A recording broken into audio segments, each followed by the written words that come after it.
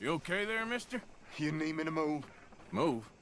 Am I sitting in the wrong place? Excuse me? I didn't mean any offense, sir. Please. I don't get your meaning. I'm very sorry, sir.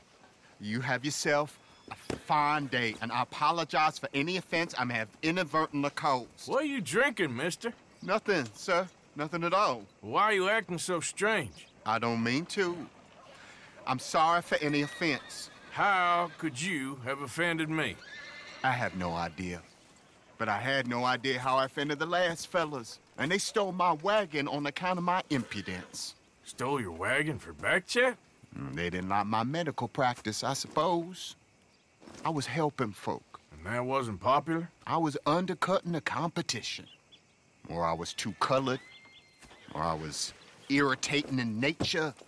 Or I was some know-it-all, big city slicker here to demean some good old boys of my fine words. The exact variety of my sins was the source of some conjecture, so they undercut me. Well, that ain't very nice. That was my impression. Still, compared to the gutting, castration, defenestration, and crucifixion they offered me, I felt I got off lightly.